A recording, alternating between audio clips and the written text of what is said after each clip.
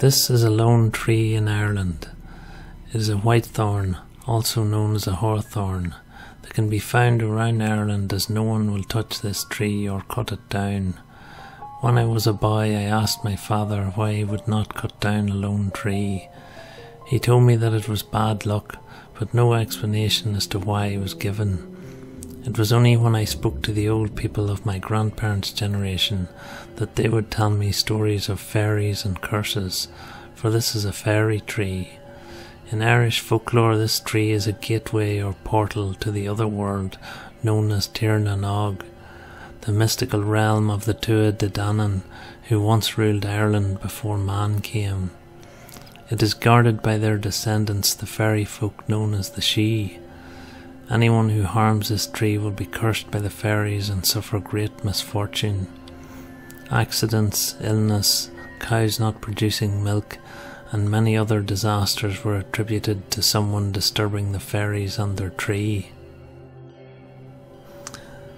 The best known fairy trees are on pagan sites, holy wells, or large fairy forts. People leave prayers, gifts, or personal tokens of some kind attached to the tree branches in hopes of receiving healing, good fortune, or having their prayers answered. Some people leave all sorts of things: children's toys, photos, ribbons, messages on scraps of paper, and strips of fabric from clothing, all in the hope of receiving a blessing from the fairies. Roads, buildings and other construction have been altered or moved to prevent the destruction or damage of a fairy tree after some would protest. In Tir na Nog, or the land of the young, inhabitants are gifted with everlasting youth, beauty, health and happiness.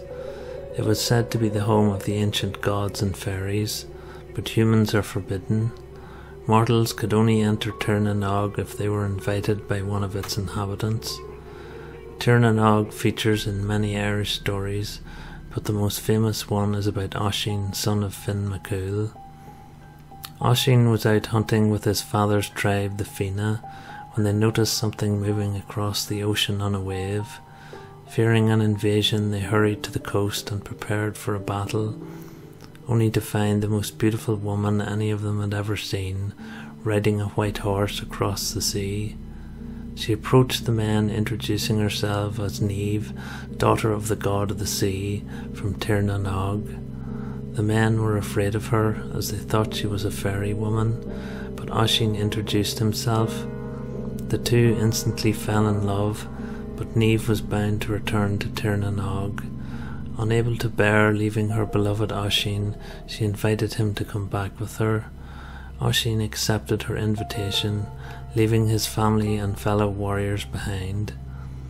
Once they crossed back over the sea to the realm of Tir na Nog, Oisín received all of the gifts it was famous for: everlasting beauty, health, and of course, the ultimate happiness with his new love.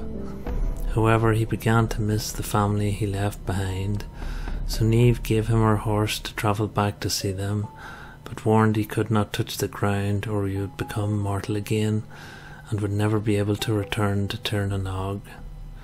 Oisín travelled across the water to his former home, only to find everyone was gone. Eventually he came across 3 men, so he asked them where his people were. He told them that they had all died many years ago. Realizing that time passes much slower in Tir na Nog than on earth, Oisín was devastated and fell to the ground, instantly transforming into an old man.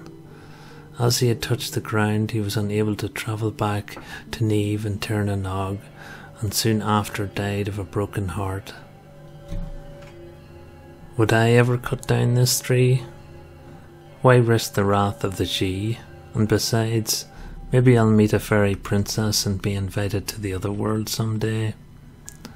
Most people in modern Ireland pass by these places and know little of what lies beyond. For the magic of old Ireland sleeps now, for the most part. But be careful where you tread. Who knows what could befall you or where your path will end.